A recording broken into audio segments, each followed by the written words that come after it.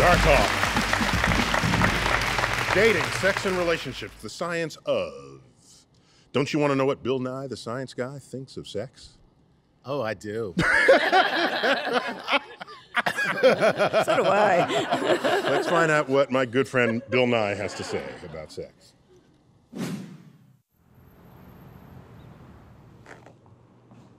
When it comes to sex, we're all animals. Sex is how you pass your genes into the future.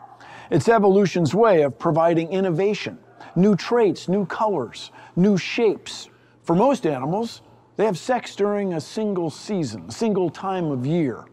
It's just something you got to get done if you're a living thing on Earth. It's business. But when it comes to humans, we want to have sex all the time. Procreation, schmo-creation.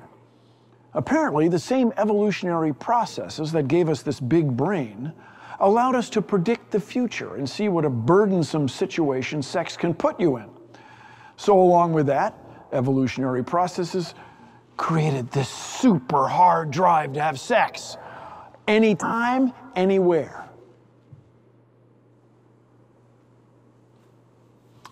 Actually, there's a great deal of evidence now that all kinds of different animals get pleasure from having sex. Now, why would that be? Well, evolution is what determines our size and shape, how tall we are, our hair color, and so on. Well, apparently it also determines what we feel, our emotions. So by getting pleasure out of sex, we are driven to have sex and pass our genes on.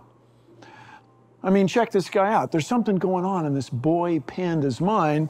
When he looks at the girl panda, he's thinking, vive la différence, or long live the difference.